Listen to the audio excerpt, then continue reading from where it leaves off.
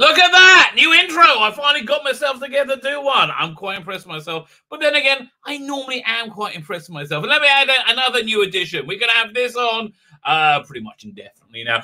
Go check the link below. My Indiegogo sign-up is there. Go and sign up for it, and I'll stop bothering you to sign up for it. I'm not going to stop bothering you, okay? I'm not going to stop bothering you. It's just going to happen. Listen, you've heard me talk about many times. You get one of these art cards over here if you just sign up with any purchase. So go ahead. Sign up today. Fine. But today is the video vault. We're entering the video vault, and we're doing quite a fun little movie in the video vault. I don't have as many people here as normal. I think 2 more that's going to be showing up at some point during the stream. I wait with bated breath. But let me introduce who we have with us first. This first guest to analyze this movie, I am intrigued to know what he's going to say, because he is also a filmmaker. He's also a geek. He's a bit of a big geek, though. I would call him more a mega geek. Mega geek, how are you? And I was going to say, this movie is a million miles away from the sort of stuff I see you do. Not as many sexy women in it as your ones, though, of course. No, not at all. But I'll leave my criticism of Lock, Stock until when we. Well, we're going to get there in a minute. Yeah. I have bated breath. You know who else I think has bated breath? Who else probably has bated breath? I have a friend here. He's a bit of a problem. But, he's found a true state of being to inhabit. Problem being, how are you? Hello, I am good. You're good. You sound even though I've just gone through sitting through this bloody movie. You really didn't like it? I thought I honestly I had a very pleasant time. It was better than I thought. Than I thought. But oftentimes when you do the show, you sit down and you watch the movie, and it's a movie that you haven't seen for quite some time. And you never know if you're going to like it or not, right? You never know. I was hoping. No. Personally, I said I was perfect. Listen, it's not Citizen Kane, but I was perfectly entertained. You know who I wonder if they were amused or not. So we have we have royalty with us. Bit of a minor royalty. It's Birmingham's King of the Geeks. It's not really royalty. It's only Birmingham. Never mind. But was he amused? Was he not amused? Let us find out. Dan Hadley, Birmingham's King of the Geeks. How are you, sir? Well, I've been thinking. I don't know so much about a crown. Perhaps as it's Birmingham's King of the Geeks, I need a flat cap, but bejeweled. There you go. So, I'm sure you could find us for a fan that you could probably get one of those. I can lend you mine. Was I amused? I was amused. It's been the first time I've seen this film in a long time, and I'm very eager to talk about it. Yeah, I'm looking forward to it. You know who I'm looking forward to hearing? Who they, what they thought about it. I oftentimes, us clergy are like, American Indians. You never see 2 of us together, especially from ones from different tribes. So I'm super excited today to have with us, another man of the cloth. I would say a slightly cleaner man of the cloth, a more clothy man of the cloth, probably. And it's of course Father Chris Miller. How are you, sir? Doing pretty good. Had to wear the hat. I'm about 2 months overdue for a haircut. I don't want to show my big afro hair. Well, nothing wrong with afros, let me tell you. No, on a priest. Yes, nothing wrong with that either. Afro priest. Afro. Yeah, sure. That's a movie that I want to see. Let me quickly say hello to the chat. Easton, how are you? I saw you WhatsApp. You messaged me, but I haven't replied yet. I'm terribly sorry. Roger Ebert and American Reviewer called this film fun. It was tons of fun. Darren M, how you doing? Oh my god, Darren just sent me the most awesome box ever. Firstly, I've been moaning because I can't get any bloody shipping supplies in Israel right now because of they were on lockdown. He sent me a bunch of freaking shipping supplies, and he sent me 2 very good Monty Python books, and the third thing I haven't opened yet. It looked like the Darren, thank you so incredibly much. Let me pay for the shipping supplies at the very least, because I wouldn't just go get what were the Monty Python books?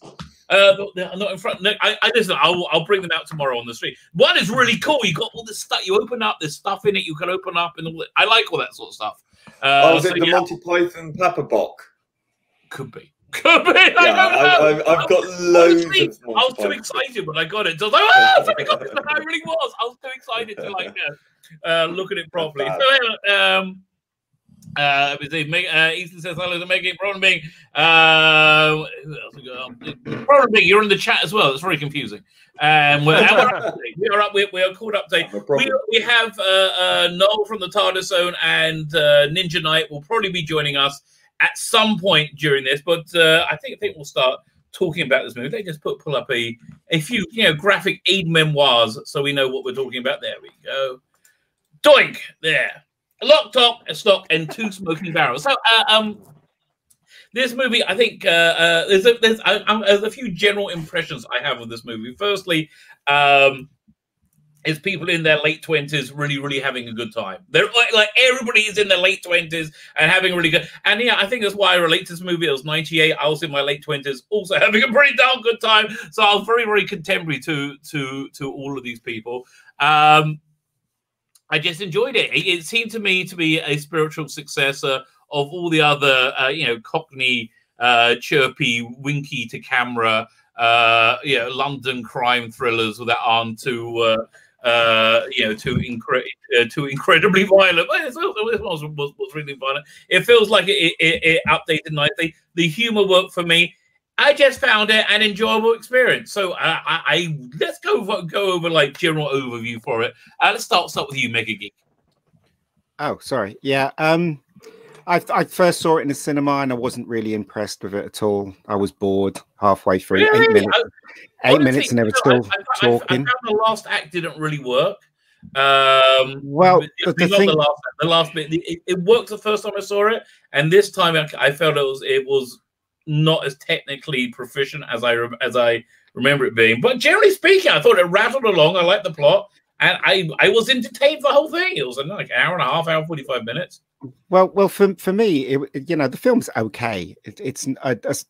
I've always found this film overrated, to tell you the truth, and it just plods along. I mean, if you're into Cockney rhyming slang, and quite frankly, I know a lot of Cockneys, right? Because I live in. I live in South London, and nobody speaks like this. No one. No one. Absolutely. I mean, it's all exaggerated. Yeah, that's fine. I mean, there's some nice moments in it and stuff, but I've never really ever liked this film. And seeing it the second time, I thought I would like it more, but I didn't. It's okay. It's not brilliant. It's all right. It's all right. It's a film. You can tell it's low budget. And the one thing I do not like is you've got all these middle class, upper class people playing working class people. In fact, I think David, what's his name? Statham is. I think he's working class. I'm not really sure. There's a few working class people in there, but the majority of them are all middle class, upper class people pretending to be. Well, and what about Fletcher? Who? What? Dexter Fletcher? That guy's middle class. He went to private school, didn't he? Yeah, he went to private school. And, when you got people like Sting and stuff, like, you can tell they pulled a lot of favors and stuff like that. But that's neither here or there. The movie, to me, was just okay. It's not great. It's not brilliant. It's okay. That's certainly fair enough. Pardon me, you are not a fan. Tell me what your thoughts were. It's a violent comic cartoon. It seems to be a series of like it's a bad thing. All those things are good things to me. Yeah, I mean, I kind of agree with Ian. It's kind of like for me, it just rolls along as a series of sketches. It seems to be written around a few snappy one-liners, which sort of raised a smile and a guffaw or two, but really beyond that, it was just kind of so contrived and over the top. It was very contrived, but I thought the plot was actually quite. I thought the plot had a bunch of decent strands in it, and they all tied together pretty neatly in the end. So for me, that was all fine. I like the plot. I thought was good. Yeah, there's some good standout moments in there, but really not enough to keep me sort of engaged into. I kept looking at my phone. Just kind of See, Yeah. I had the totally opposite experience. I was just like really into it. Dan, you had a better time with this though. So what do you think? I did. I like you, Rabbi. I was exactly who this film was being aimed at. Really, I think in the late 90s, I was also having a pretty good time. At least I thought I was at the time. Didn't end too well in the end, but I was having a good time. And this film was incredibly culturally significant. It came along at the tail end of the whole Cool Britannia thing that began with Weisz versus Blur and kind of ended with Robbie Williams. Ironically, he's on the soundtrack. And the arrival it's funny, I missed that whole thing. I left England in '96, so I totally missed all that. You left, actually, probably left at its peak then, really. Yes, because that was when the whole thing was really kicking off. And FHM magazine, all that sort of thing. Oasis, Blur, Pulp and Suede, all that. But by '98, you see, although this film was probably conceived around 95, 96 and came out in 98, by the time it was released, that music was falling away. You know, you got Ocean Colour Scene in this film, the great track that opens the movie. But sadly, the charts was being invaded by the likes of Steps by this point. So yeah, for me, it was the Whistle. A BritBox movie. It was there to shift soundtracks. You know, that's what it maybe it was. Yes. So what was I saying? Yes, it was. So it's got all those attachments. Ian's right, and that the word, I think, in reality, the word is plodding. I think it does plod along, which is really strange for a film which starts off so entertaining and so full of life, and seems to have something that it really, really wants to give. It seems to grab you by the scruff of the neck in that first 10 minutes, say up until the halfway mark. It takes you a while to realise that it's all, of course, abject nonsense. And desperately. I just found it very, very entertaining, abject nonsense. But yeah, it really is. It's not as clever as it thinks it is, and it's underwritten. I think Tarantino, somebody like that, would write the balls off this. I think it's very influenced by very obviously a reaction to Tarantino, right? Yeah, it seems to me. So there's a lot going on in it, and it is, yes, and it was then, and probably still is now, probably overrated and lamented. But I think there's a lot to talk about. It's a cocktail of things, none of them particularly original, but it just came along at the right time. And yes, honestly, but I think all the ingredients in that cocktail just kind of work together for what we wanted to do. You know, I feel that none of it was that original, but still, for me, it was like a new regeneration of an old favorite, and it felt like it modernized. Well, I mean, for all that these are mostly stage school kids. I mean, what's his name? Jason Fleming certainly is. Dexter Fletcher, you know, he's as posh as they come without speaking with the plum in his mouth. Jason Statham, I've never been too sure about. I think I find him quite watchable, but I think he's probably not who he appears to be. And so you've got that sort of that sense of it being all very implausible and a version of London. This is, I mean, it may have changed the perceptions globally. Definitely a fantasy version of London, which although I like that fantasy, that's fine. So I'm okay with it. Absolutely fine. It reminds me a little bit of, and I know people are going to think this is sort of heresy, but I think what it was leaning into were the Ealing comedies, all that kind of thing. It's a broader comedy than I remembered. Yeah. So take it away. and that pub, actually, that pub reminds me of a pub in East London called the Palm Tree. It's similar. I remember. We'll get in a second.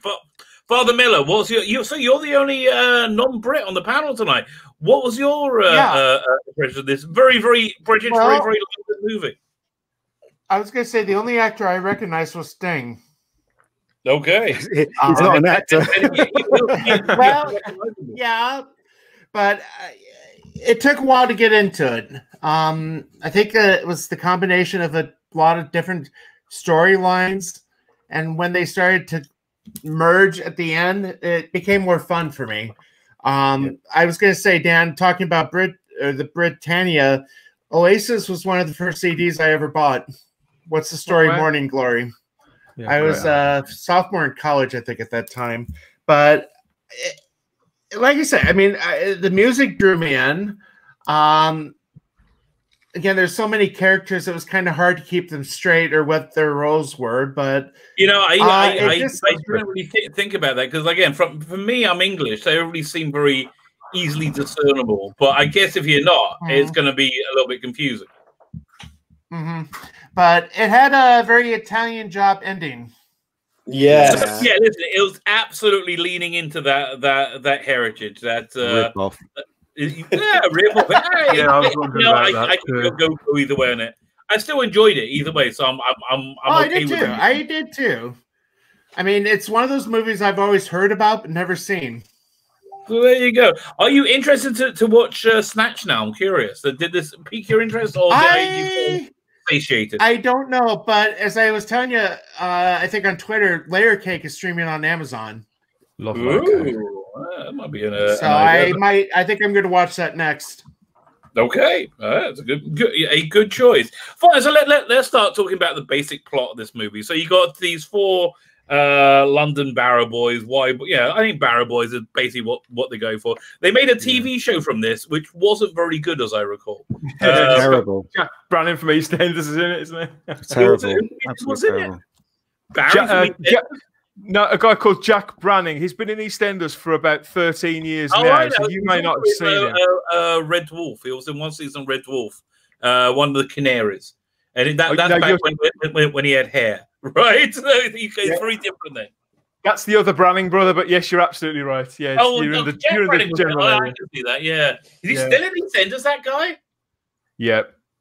Both of them are. That's ridiculous. I can understand, you know, the other brother, but the first one's pretty good looking. He shouldn't be out doing something else. I think. I don't know. It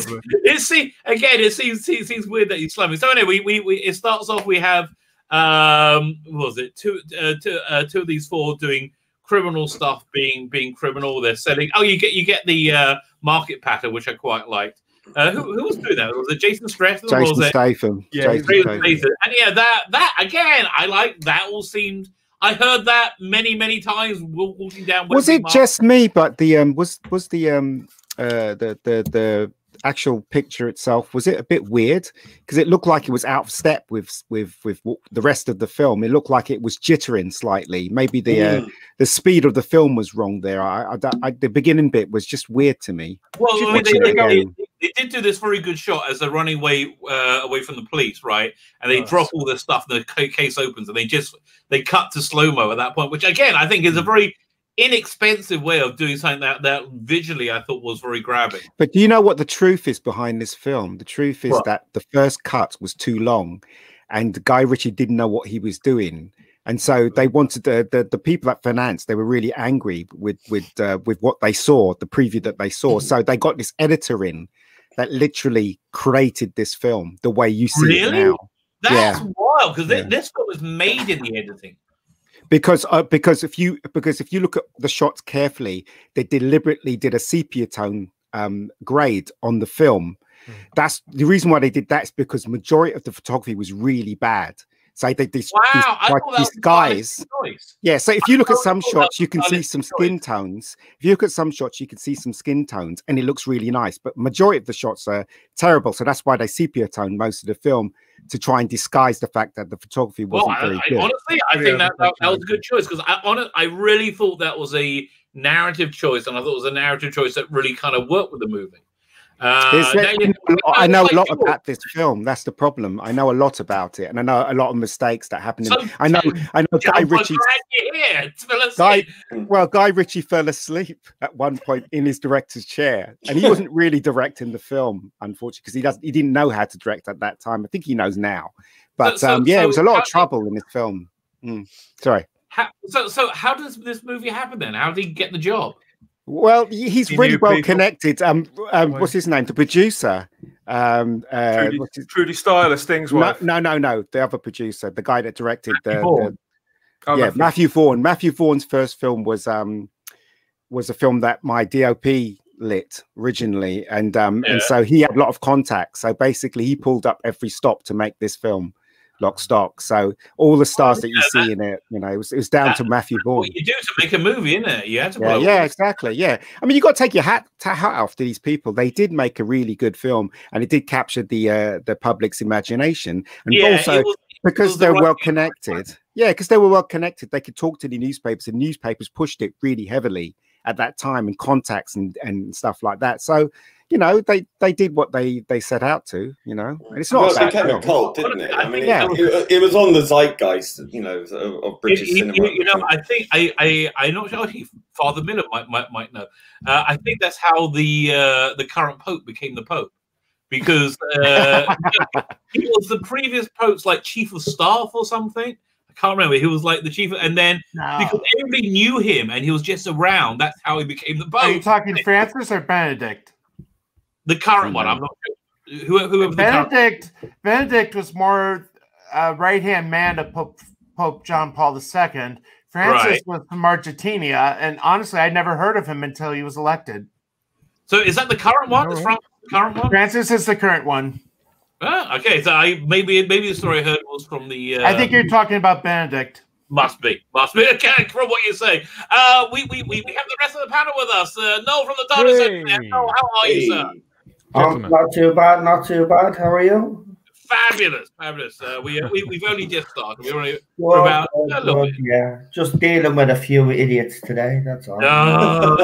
Surprise! Twitter isn't real, mate. Twitter isn't real. That's what I've got to tell you. But you know what is real? You know, I'm just going to go over here for a second and just say this Indiegogo sign up is real. So go and click the link right down there right now, and just join the mailing list. Join the mailing list, and I will leave you alone. That's basically my pitch. Join the mailing list, I'll leave you alone. But now I've got my comic books coming over. Ninja Knight, how are you doing, sir? Evening, gentlemen.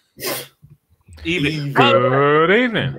Programming note. Cool. Tomorrow night, if Noel is up for it, we are back for Geek Lord Overmind. I was going to ask Ninja Knight to go on my team, but then I thought maybe Noel's a bit proprietary about that. And so I'm just getting you now, live on air. I'll go on any team. Oh, Noel's not going to take that very well. Traitors all. Oh, 1 second. Speaking of traitors, I have to tell you, I started watching The Crown, and I had a major revelation. I'm the first one episode in. I grew up in London, so yeah. What are you talking about? You were talking like how much you couldn't stand Margaret Thatcher when you saw her, and you had to talk about the IRA and the Troubles. I was on the other side. I was on the other side in that war. So like, I'm on completely the different perspective. I'm like, oh, I can't remember. So there you go. We have to talk about it sometime. We have to stream back The Crown because we are really going to disagree. I thought The Crown, without going off too much topic, was rubbish. No, don't tell me. I'm only one episode in. I'm enjoying it so far. All right. Well, you won't enjoy it. It's rubbish. Okay. Who was it written by? Prepare yourself for some fingers down the throat and, you know, the usual crap from Charles and Diana. That's all you're getting. Okay. Right? Yeah, trigger warning. You need a trigger warning. People getting blown up and people getting killed. But hey, you need a trigger warning for vomiting because you might have feelings. Again, I haven't got there yet, so I guess we're you're grand. There's no big explosions. You're grand. It's all Borden, Diana sticking her fingers down her throat, Charles pointing over horse-faced Camilla. You're not missing much. They wasted Gillian Anderson, to be quite honest with you. Gillian Anderson's Gillian Anderson is the source of the most confusing erections. Well, which you see as Margaret Thatcher, yeah. Margaret Thatcher, so I don't understand. But anyway, back to Lock, Stock, and Two Smoking Barrels. So we have these four London barrow boys, and they're all like a little bit criminal, a bit divey. They're all like little mini Arthur Dailies, basically, with more violence. And they all managed, but they all got hearts of gold. They managed to pull together 25 grand each, so they can stake one of them to go, and who's an incredibly good gambler, to go and take part in a high stakes poker game. Can I just say something, actually? Yeah. So Diva Magazine, as you know, all covered me information. Well, thanks to Mr. Tardis reviews and a couple of other jealous little swines, Diva magazine has deleted the original tweet, and while the article text remains unchanged, they removed the links and any hyperlinks to Noel's video. Wow, scumbag. Of I little did a video about that today. Mr. Tardis Reviews actually slandered me on Twitter this morning, and a pure slander. This cunt is getting away with it time and time again. Again, the interesting update. So he's basically bragging because, you know, they have this little bit of power and they're able to get Diva magazine to change the article. Well, I'm going to actually go now and have a word with Diva magazine to say that I'm going to sue them for slander, for the simple fact of the matter is they've believed what Tardis Reviews has said to them. So I will be going to Diva magazine right now to let them know that if they don't reinstate the article... So, no, can I just ask, have they used you as a source? They've quoted your information, and they've taken that to their platform, and then another content maker, one of our peers, has gone to them and smeared your character, and so they've kept your story, but removed all mention of you personally. Yeah, that's outrageous. That is so outrageous. Really bad. That's actionable. That is completely actionable. Now they don't realise how much trouble they're in because this guy has been slandering me all morning. You should see the tweets that he's been putting out. It's really shocking. That is for somebody who is one of us, whether he agrees with us or not. I never have anything to do with the guy, but that's seriously out of order. It really is awful. Out of order. And shame on Diva as well. Okay, I put in a tweet to them and said that he's none of these. That Noel is none of these things. That I'm proud to call him my friend. That I am a gay man. And all these things are untrue. And for them to just take on board this kind of sycophantic, narcissistic projection. I need you to anybody that's on Twitter, I need you to go on to Mr. Tardis Reviews page. I need you to look at the slanderous tweets that he's put out about me, and I need you to report them. I'm not playing anymore with this fucker, right? So please report them. Report the slanderous tweets. There's about 4 or 5 of them. You will see them. You'll know exactly what. And complain to Diva magazine. I think we should report them, and Rabbi send round Barry the Baptist. Yeah. Anyway, listen. I would as you brought it up. This was the I did put a video about that today. And again, I'm reasonably happy with the thumbnail. I was going to put a Mr. Tardis Reviews head exploding in next to it, but it seems. Do you think Barrowman is going to help the ratings? Do they? Yeah, they will give a little bump. I mean, it's sheer desperation. It's so obvious. Well, he's been at the same stuff as well too as the Pascal fella, making stupid statements on his social media recently. I'd be surprised if they think he's going to be the draw for people to come in and back and watch. No one's going to be watching this. 5 years. No one's going to be watching. What a bunch of morons! What a jealous little swine! That's all. Yeah, 100%. That's what he is. This is just jealousy, by the way. This is just jealousy. This is nothing else. He's just jealous because I've made more of an impact in this fandom than he has in whatever how many years he's on. You're a jealous piece of shit, and I'm coming for you. Punching down is lousy, quite frankly. Isn't it? It really is. What, punching across is a peer of yours? I mean, looking at Doctor Who, actually, who would have made the best Doctor, Jason Fleming or Dexter Fletcher, do you think? It's a good question. Let's go. Was that picture you just had up, he looked doctorish there to me.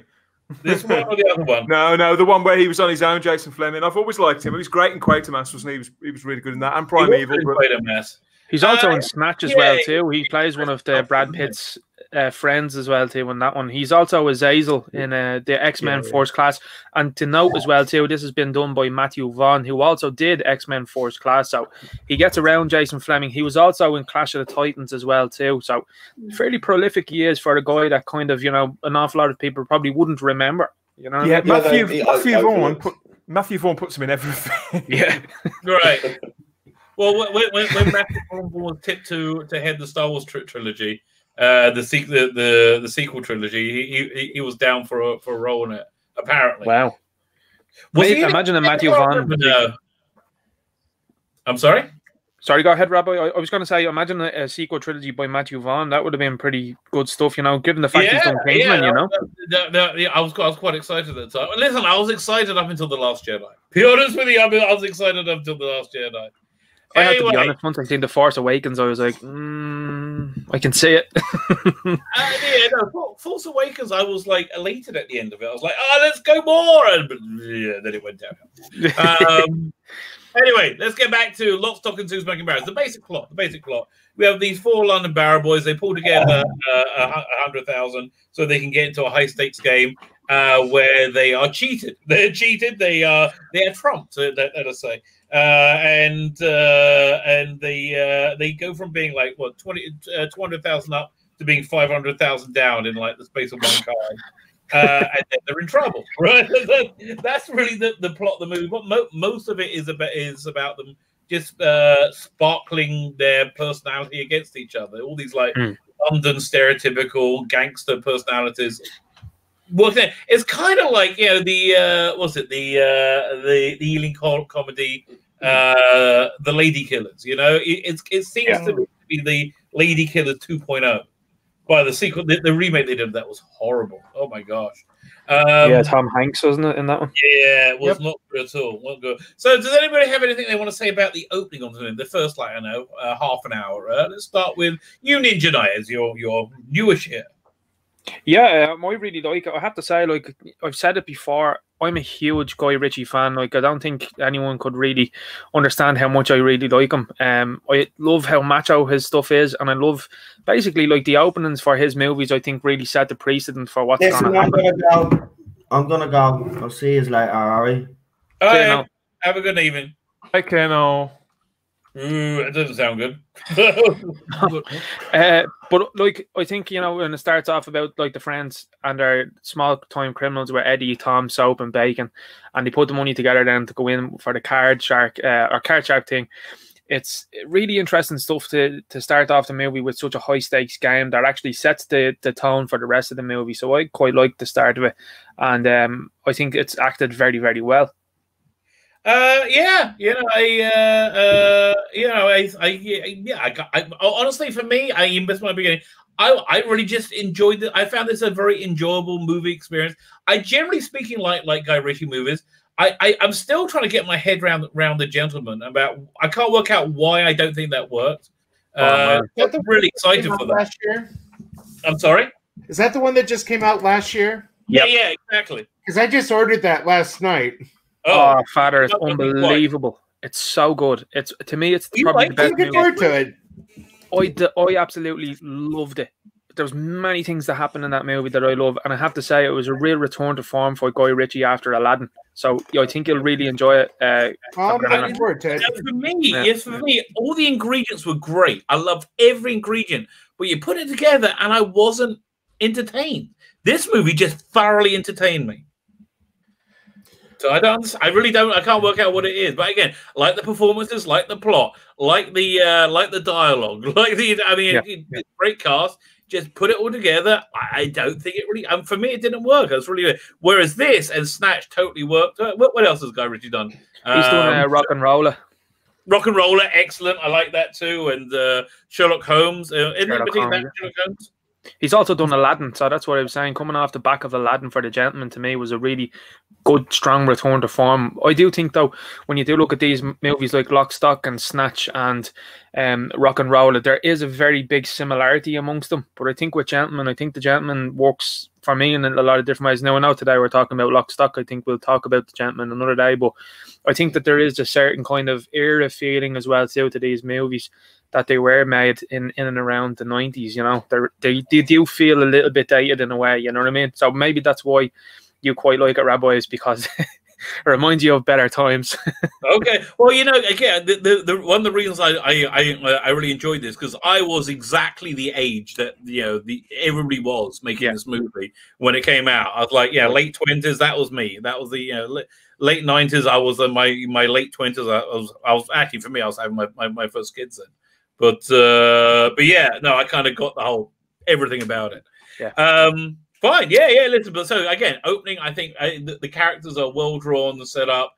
Father Miller said he had trouble differentiating them, and I can kind of see that if you're not English. But yeah. Who's next? Should we ask Father Miller? Do you have any thoughts on the beginning of it, the first half hour? Well, one of the things that really drew me was the music, and I can't. And I like to get the soundtrack eventually, or at least some of it. But I would say one of the characters I really enjoyed, I think he was in the beginning, was the enforcer with the little son. Oh, he was great, Vinnie Jones. That was Vinnie Jones when everybody was surprised that he was okay acting, right? This was his first movie, wasn't it? First, and I just like him chastising his son for using profanity, and then the other guy for blasphemy. Went on to murder people. Right.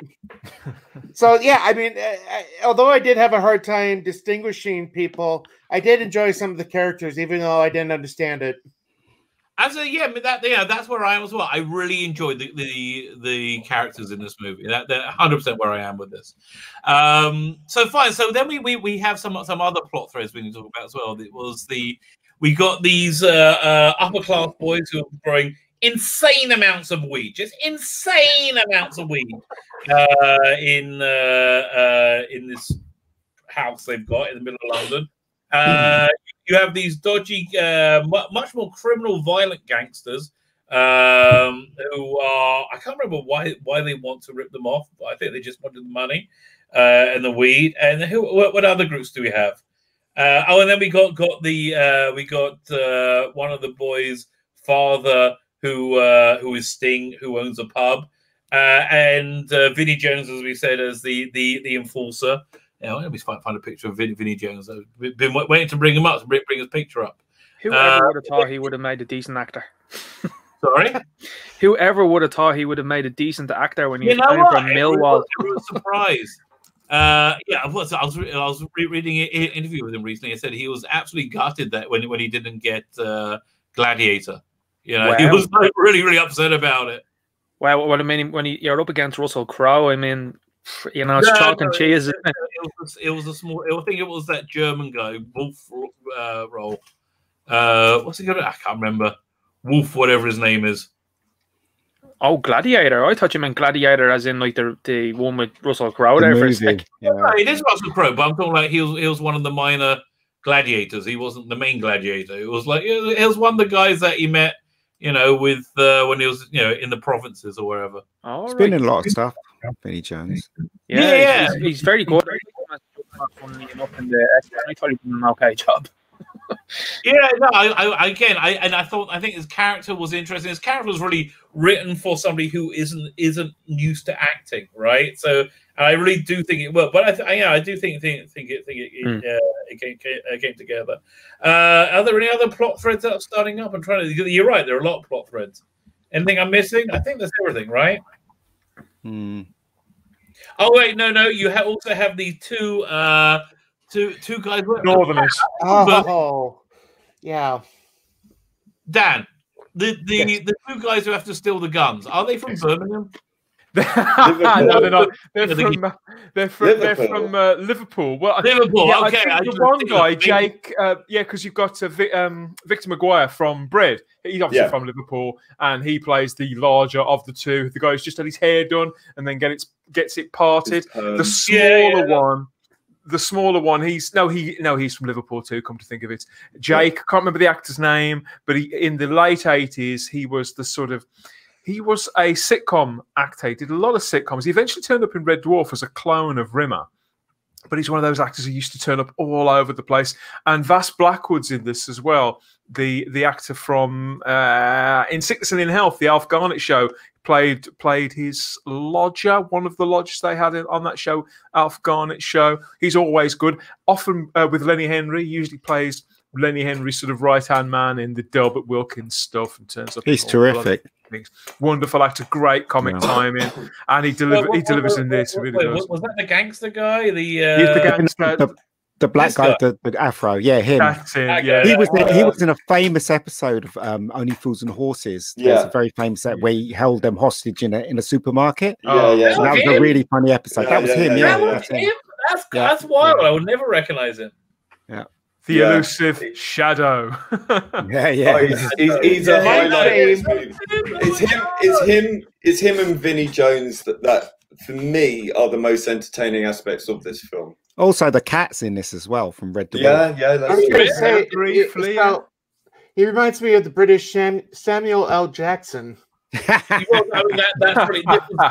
exactly what they're going for. 100%. He's like, I want a Samuel L. Jackson. This guy, again, Guy Ritchie essentially watched Reservoir Dogs, I think, and then said, and it's stuck in his oh, definitely. Like, we have to make something like this because we totally can, right? I think that's entirely what went down, right? Well, yeah, I mean that's his entire raison d'etre, isn't it? Is to become like the UK Tarantino. I think that and he did that's it. Look, undeniable. I think he did it until he met Madonna, right? And that's Madonna. And yeah, I tell you. I can say all I can imagine is that Madonna is one of the most incredible lovers in the world because she has the ability to suck the talent out of anyone somehow, and wife, including herself. Yeah, in more ways than one. So yeah, it really is like everybody's really talented gets together. Well, if you look at most musicians as they get older get better. She's the opposite. No, worse and worse. She was not. I'll give you a quick aside to that one. I seen Madonna warm up one time at a show, and she berated a dancer that was behind her. She couldn't even see the guy, and she knew he was out of line, out of time or something like that. And she turned, and on the microphone, there was absolutely no need for it. Berated this guy into an empty stadium. More or less, it was. Actually, I think I have a very similar story. My parents used to own concession stands at Wembley Arena, and I think it was Madonna. They said it was the worst person they ever had there. They wanted to clean out the stadium so they could rehearse without anybody getting a free show. And basically, they said, "Look, we can't do it. We have workers here, we have cleaners. It's not possible." Yeah. And at the end of it, so at the end of the rehearsal, she's like, "I hope you enjoyed your effing free French." What an ego! Just be nice, like you're very successful. You're very successful. You're very wealthy. Be nice to people. It's you could do that when you're not successful and wealthy, but if you're successful and wealthy, there's less excuse not to. So anyway, totally agree. So they have to come up with $500,000, otherwise Sting has to give up his pub to Vinnie Jones, which Sting is not very elate about this bit of Sting action for you. And so they're trying to come up with plans to come up with the money, and so they by this is one of the wonky bits of writing. By happenstance, the other criminals that live next door to them, much more violent criminals, are planning on robbing the upper class weed growers, who are apparently also being financed by another set of criminals. And so their plan is to rob the robbers. Did you notice the actor, by the way, in that group, the guy who played Sherlock Holmes in the Spielberg film? Well, who was? Yes, it was Nicol. Yes, I noticed him. Can't remember. But I made a note. I thought I must mention young Sherlock. Yes, Nicholas Rowe. Nicholas Rowe. That's the actor's name. Oh, you're right. He does Big Finish. He does Big Finish now, Rabbi. Oh, how the mighty has fallen. Oh, baby, be happy. Big Finish is one of the only people employing people right now. They went from. Just tell Eric Roberts. He went from the pipe of Sherlock Holmes to the split of the character. He did, yeah. He did. Well, yes.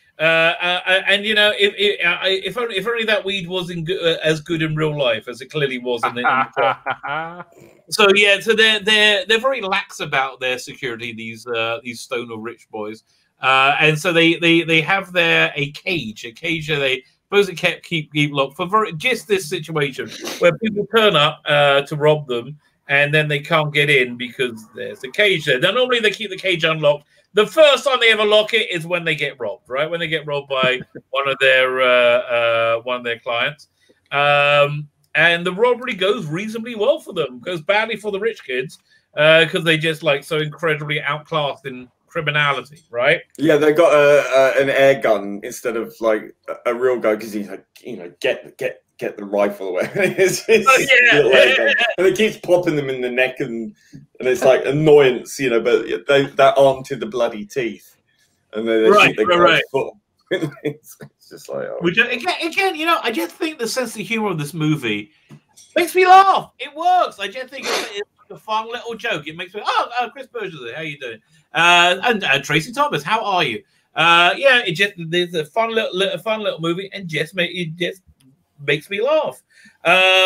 So then during the robbery, it gets violent. They're shooting people's feet off, and they get in to get the money, and again gets violent. And the weed. Now their plan nearly gets derailed because one of them has a very, very stoned girlfriend. I assume it's a girlfriend. Yeah, I love that scene. That's one of the best. Yeah, so they don't know her because she's too stoned, and then at one point she gets up and gets a gun and just mows as many people down as she can. I think it was really clever the way she emerged out from, because she's covered in all these throw pillows and it happens to be matching what she's wearing, so she just sort of she's camouflaged. Like right. I think it works. I think it was fun. Yeah, that was fun. That was good. Fine. Does anybody have anything they would like to say about the robbery? Dan, we haven't heard from you for a while. What's your thoughts thus far? I mean, things happen like this. This is kind of, as the film carries on, as it gains momentum. You know, Ian described it as plodding. It starts to get into trouble. It knows where it wants to go, but it's not sure how to get there. And it's not because there's no real panache at play. I mean, I'm still sort of reeling from Ian's story about Guy Ritchie because I've never looked into this film, and so I just assumed that it was the first steps of a filmmaker finding his style. Yes, I thought as well. That's just my assumption.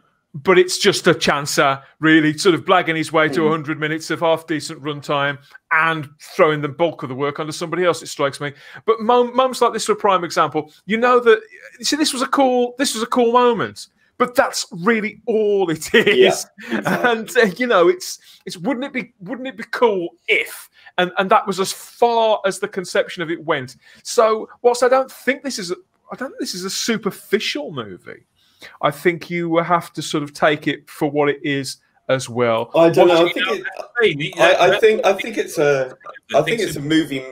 I think it's a movie made for trailers. I really do. I think it was a movie that they made into a trailer that they could sell the movie. Do you know what I find? Sorry, do you know what I find really interesting about this film? If you look at the history of the film, when the film starts, it seems like Nick Moran was the lead. He was the good-looking fella, and then you got Jason Fleming, and then you got Dexter Fletcher, and then you got Jason Statham. And if you look at the history after that film, Jason Statham is the biggest star that came out of that movie. That's Nick a really good point. Yeah, Jason Fleming, well, he's still going, but he's like one of those faces that you recognize in films, but you don't know his name. And Dexter Fletcher became a director. And you know what, Ian? You know what? I think that harms this film, not having a clear, identifiable lead, because you latch on, and because that's why you latch on so hard to Chris, played by Vinnie Jones, because he becomes the strongest, defined character. We know what makes him tick. We know what he wants in the short term and the long term. Vinnie Jones was the most sympathetic character, because even though he was a badass and a dangerous guy, he was honest in a way. Like he had sort of ounce of integrity, and he was caring for his son. And he was the only sort of character I really sort of felt any sort of affinity with or care about. I didn't care about any of the other characters. I didn't care if they died. The villains are all really hyper exaggerated. So when they get it's very funny to watch them with their hatchet faces and their catchphrases and their leery offices and their the gimmicks, like whacking somebody. It looked like a British Dick Tracy cartoon. Yeah, well, for all intents, it is beating somebody to death with a big dildo. I mean, all that sort of thing. It's wonderful stuff. But it ultimately Barry the Baptist. What a wonderful character. In fact, if there was a gangster sort of henchman or enforcer in this called the Rabbi, that wouldn't surprise me at all, Rabbi.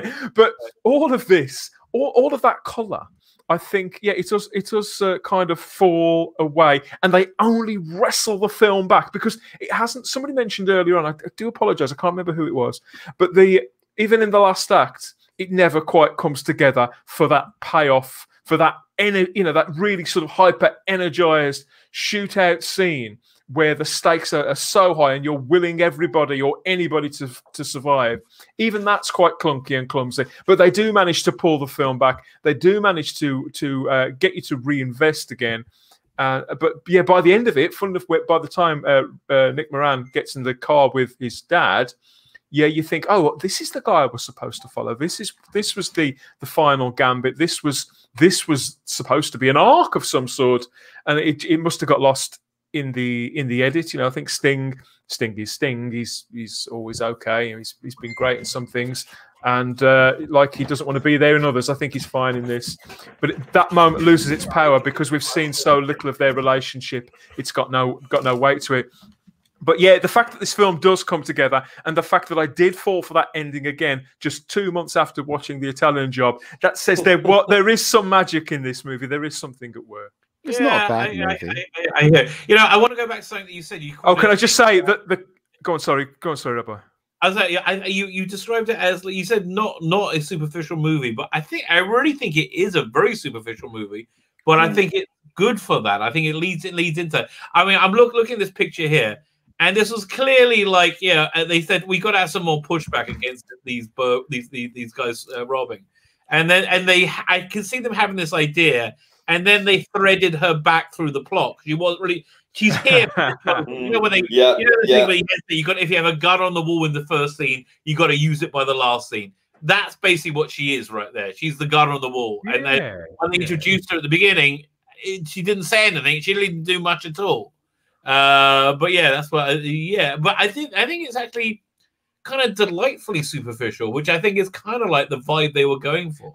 I think there was supposed to be something underneath there somewhere, some sort of proverb, even if it was just that thieves never prosper. And I think that they were trying to lean into that at some point. Again, even that sort of got lost because everything else was so cool. And of course, another film that Father Christopher was talking about, the soundtrack, and they pushed. The soundtrack album did really, really well. Not as well as the Trainspotting album, but I think they were definitely looking to strike that kind of gold. Absolutely. For me, it was one big advertisement for getting as much style as possible. It was. They were trying to ride on a zeitgeist, and the soundtrack for me seemed to be more. It seemed to be more of an advert for the soundtrack than it was for the movie.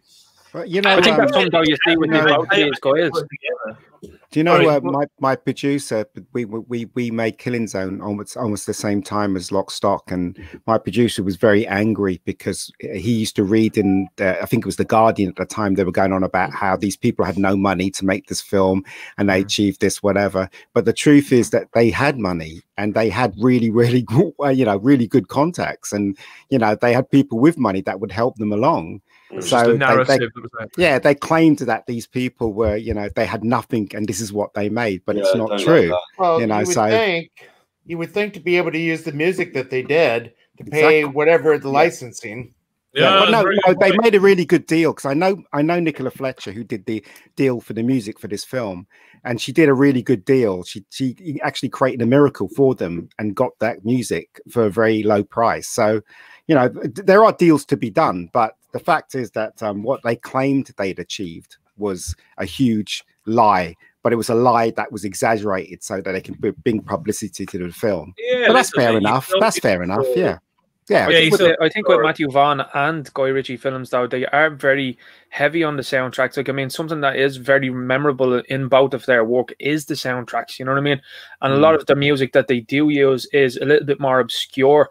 And I think even with that little bit of obscureness, it does bring a different flavor to it. But I do agree with what you're saying. They obviously had a good bit of help.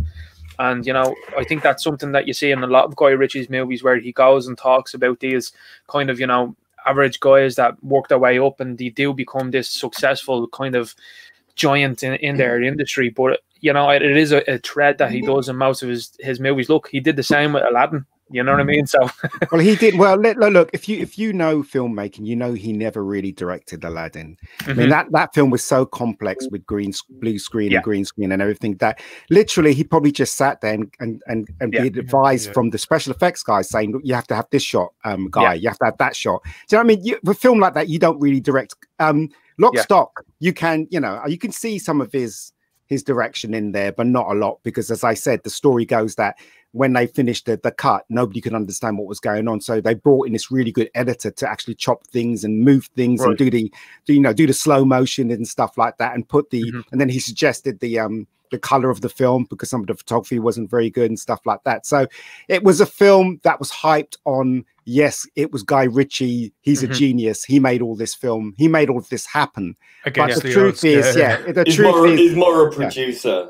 Well, no, no. Now he can direct because I think he learned by doing. But as I said, the fact is that when he did this film, he wasn't as knowledgeable as he is now. Put it that way. Yeah. So, but he's a good job all round, though. Let's face it. Good job. Listen, how it comes together, doesn't really bother me. Quite frankly, it's like that it came together. So essentially, all the plot threads link up nicely at the end. We have the everything. Now it's complicated. We have the guns that was stolen from the rich people by the guys from Liverpool. They ended up with boys for some reason. I can't remember why. But he has to get them back for the big villain who they got to get the money for. You have the people who did the robbery. They get robbed by the boys, and it goes well. They have a nice night drinking. Even though they got tons of weed, I'm surprised they went drinking. But whatever. And basically, everybody collides at the end. And it's interesting when I watched the ending this time around. But first time I watched it, my impression of it was all kind of just like everything fit and together seamlessly. It just all came together in perfect puzzle. This time watching it, I found it a little bit clunky, like the direction a little bit clunky. I think it must have been that I was carried away with the style of the substance. And this time I was looking more at the substance. And yeah, it just struck me as being a little bit clunky, but still thoroughly enjoyable. And then we end up with the Italian Job gag where they find out they lose the money and they find out the guns are worth like $300,000 or pounds, just as Jason Statham's about to throw him into a river somewhere. It looks like he's on London Bridge. I'm not sure where he is. The Thames, yeah. So what's okay? Let's start with you, Ninja Knight. What's your thoughts on the end of this movie? Yeah, I think it's good. I think it's something that Guy Ritchie does well. Look, I'm a self-confessed Guy Ritchie fan, so I think when things are wrapping up in his movies, I find that he does end movies quite well with, all of the threads neatly tied up. I do get the understanding that this is kind of some of his earlier work, and some of the stuff you could say looks a little bit messy, but overall, I think it's really solid stuff, and I think you do have a bigger appreciation for all of the characters as well too that have been in this film and have gone through the struggles of what they've done. Do you know what I mean? So I think that with Tom, at the bridge is very symbolic as well too.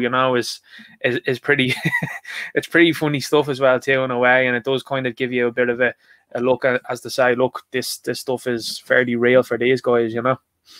I agree. Look. For me, again, looking at it, you can tell it's all. I think superficial is a very good word, but it's so enjoyably. It's like somebody telling a joke. When they tell a joke, not really, unless when I tell a joke, I always pretend it's real. I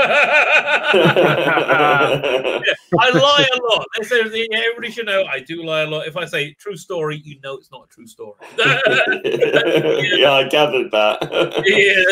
That's 100% true. But true story, you can go and sign up for this Indiegogo right now. I'd very much appreciate it if you did. There you go, true story. I forgot what I was saying, but even though it's stylized and very contrived, I enjoyed it. I enjoyed everything about it. Father Miller, what's your thoughts on the end of the Well, like I said, once the stories started to intertwine and come together, I really enjoyed it. Especially, it kind of became predictable when they started killing each other, and you kind of knew where it was going to go. At least I figured it was going to go the way it did, but. Honestly, I don't think this was a movie that's supposed to surprise you because you could tell everything was telegraphed. Like you knew at the card game he was going to get ripped off and it was going to be terrible, right? You just you knew when the guy at the end had the Vinnie Jones's son with the knife to his neck, you knew he was going to get a very, very nasty end, right? still, it's like it's more. Yeah, when you go on a roller coaster ride, you know when you go up the hill, you're going to go down it, right? It's just like, you know. But I have to say, I did love the two bumbling crooks, the way they got killed, and the one with the hatchet to the back.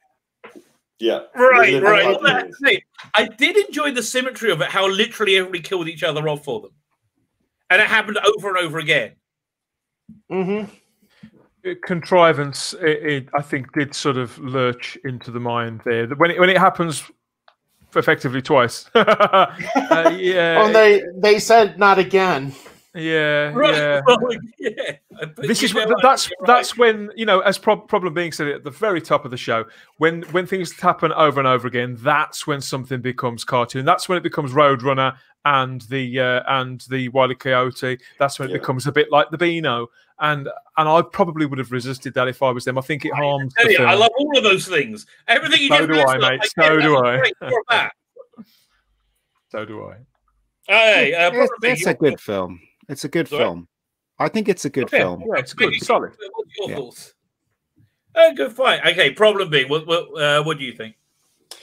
Yeah, I mean, you know, I said in the chat before we came on, and Father Miller picked up on that.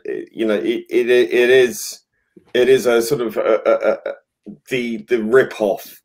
It's for no other way of saying it. You know, as of the Italian Job ending. You know, you got that kind of Is it gonna go over? Isn't it? You know, like the balancing act.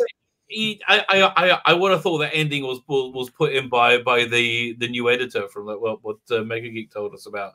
That seems likely to me. Quite right. possible. And, yeah, you know, all that stuff just works for me. He basically what he was doing. He was trying to copy Tarantino's Pulp Fiction, and you can see the influences. Everybody has a monologue to say. Everyone. So you know what I mean. So he was trying to do that, and he achieved it. He put a British spin on it, and that's good enough. You know. I think the final sort of act with the you know, everyone being rubbed out was pretty comical and amusing. The big bad being sort of taken out, and then they realise, you know, that he's taken out his own boss. I think that was quite funny. Right. But yeah, I just think that it did sort of play up to the will there or won't they? Will they or won't they? Will this be a sequel? Well, no, the sequel to Snatch, which I remember Snatch being the superior movie, but now I kind of just want to go and see it because this was far better than I remembered, like far more enjoyable. One thing about the Ritchie's movies as well, he does leave them off very much so for sequels, particularly with Rock and Roll. I think he fully believed that was going to get a sequel because at the end, of course, you have that tagline, wait for Rock and Roll 2. But what's interesting, he seems to be getting a sequel with The Gentleman with a TV series. Really? So I'm all for that. Yeah. Let me guess. Was it HBO Max? They're paying for everything. I did report on it in a video recently. I can't quite remember who the company was right now, but I'll check out your channel. So who was Dan? Dan. In the video. Don't subscribe to everybody. Sorry. Dan, who was the guy at the ending? Famous comedian, right at the very end in the police station. Who was it? Yes. Oh, he's the guy who's in that Rob Brydon. Rob Brydon, was it? No, Rob Brydon played. Rob Brydon played the tickets, the traffic warden. But that's it. Yeah. But you're talking about, I suspect you're talking about the older guy in the long black coat with the grey hair. It's Rob Brydon right at the ending after Vinnie Jones smashes into the car, and you have the scene where Nick Moran is in there, and that's Rob Brydon. That's Rob Brydon from Gavin and Stacey, and God knows the trip with Steve Coogan. Yeah, wonderful actor. I can't stand him, but you know, Rabbi, you need to go and have a look at The Trip. Yes, they've made 3 series of the show. Steve Coogan and Rob Brydon. I won't tell you anything about it. Just The Trip. I only really enjoyed the first season, but go and check that out. I think you may find that amusing. Rob Brydon was quite a big character actor, kind of. in this country about 10 years ago because Gavin and Stacey went huge. And like problem being, I got a little bit fed up with him. But when he and Steve Coogan are together doing something, it's some sort of magic happens there. So he was pretty good in that. He was very understated, which isn't like Rob Brydon. He does over-egg things a little. There was another actor in this at the end of the police station. Beaten up though. No, that was good. There were several actors in this that are in everything. I mean, the great big fat fella with the phone. You know, he's been in Birds of a Feather and all that kind of stuff. Yeah. All of these actors are pretty mainstream TV actors. I get the feeling that they're pulling from How do you spell Rob Brydon? I don't know. If we just type in. Okay, so I think we can say that is lost. We came, we saw, we conquered. We came, we saw. We may have conquered it. May have conquered us. I'm not sure. Are you interested to see the choices for next week? Let me pull them up. So, behind door number 1. Don't tell me. We know it's going to be. It's okay. Pacific Rim. Door number 1. No one's here. Here we go. Oh God. Did you not got it bang on? Crying out. I'm going for this. Great movie. Freaking great movie. But I understand people like choice. Choice is an important thing. I knew. So behind door number 2 is this. Oh, no. Not even a choice. They're both terrible. They're both terrible. Oh, okay. So you lot of heart, please. Okay, did you like? What's your choice? Are you serious asking me that question? You know my answer. I'm with you, baby. Yeah, I'm going with Pacific Rim. Absolutely. Okay, nobody tell Noel tonight. I think you're going to make his day even sweeter. I swear to God. They just released the video. Well, that's really Kong Skull Island. I enjoyed it. Father Miller, what would be your choice of the 2? I'll go with Pacific. It might be the week. This might be the week. Dad, what would you choose? So the Rabbi's gone Pacific Rim, and Father Christopher's gone Pacific Rim, and Ninja Knight's gone Pacific Rim. Yeah. So that's three so far. I haven't said mine yet either. So that's 3. So that's 3 out of the 6 of us. That means that people can't possibly hate me for also choosing Pacific Rim, please. Yes. Okay. Chris Persian likes Skull Island. Okay. Time Prophet does not like Skull Island. I love Skull Island, but I've seen it about 3 times already. Oh, really? I've already seen it once. Problem being, what's your poison? I would love for us to do some more obscure movies. Me too, actually. Me too. Would be nice. Killers. Tonight's was obscure, but because it's not very often watched. Look, let's get it out of the way. Pacific Rim. After Pacific Rim, I will do smaller movies. I've got this one out of the way. I can just about endure another one. I'm telling you, it's much better than you think it is. It's a really enjoyable. I've never seen it. I'll get out of man, the music, the heavy metal guitars, it's unbelievable.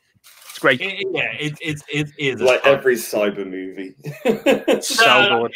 This movie, I think, is really truly original for its unoriginality. It's a moot point. But what would you pick if you had the complete choice, Mega Geek? Me? Yeah. What, between these 2 films? Yeah. I wouldn't pick Pacific Rim. I wouldn't pick Kong either. I think these 2 movies are awful. I mean, you have to choose one. Which one would you? It doesn't matter. It doesn't matter now because everybody's gone for Pacific Rim. So it'd be Pacific Rim, wouldn't it? So if I had the choice, yes. If I had which the is choice, the lesser of 2 evils for you? Probably Kong, I guess. I don't know. But it's Pacific Rim, isn't it? So can I just mention before, because I know we mentioned it a few minutes ago, but I just want to say how much I have really enjoyed watching Lock, Stock and talking about it with you guys. But in my view, Ian's film The Killing Zone is superior to this. I think I prefer Bad Day to Killing Zone, to be honest with you. I like Bad Day a lot. Yeah, I'm not just saying this. The people watching in the chat who haven't seen The Killing Zone, I think that what they try to do in Lock Stock with bringing that all together at the end, I think you do that much more successfully in your film. Well, thank you very much, sir. I appreciate that. And it only struck me this week. Sorry, problem being? I said high praise. Oh, yes, it is. Thank you very much. Thank you. One second, I'm going to put your channel in right in the chat now, so everybody can go to it. And again, tons of you got good three decent movies there, which is pretty good pedigree, I think. Mm. Okay, fine. So fine. Next week, Pacific Rim. It's not as bad as you think. I cannot wait to see Noel's response to this one. It's going to be classic. I just hope he's okay, because this stuff, it can take chunks out of people. Yeah, maybe he'll take the week off. I don't know. Okay then. Fine. So with that said, so evil, Rabbi. So I can be a little bit naughty. That is true. I do like a little bit of naughtiness. So next week's Pacific Rim, join us again at 5:30 UK time, 7:30 for me here in Israel, which means it's 8:40 now. Now I guess it's way past my bedtime. I got to go and make my cocoa and go to bed. So I can only 12. my youthful beauty. It's only 12:40 here. I'm sorry. I was just saying it's only 12:40 here. Oh, So I still got the whole day ahead of me. Full day ahead. Right, so as I say, everybody's channel is in the chat, is in the video notes. The other thing in the video notes, which I am begging you to go and sign up for, Indiegogo, right there. Help yourself. I know which one I'm taking. I'm taking all of them. They're all over here. I'm going to take them all. Yeah, Dan's in the good position. Unfortunately, they're not life size. From that would be great if I could make them that big, wouldn't it? Making an eyeful. Yeah, and you know what? I think that would be an awesome stretch goal. Fine. So I'm going to click the end broadcast button, and then I'm going to click the end broadcast button.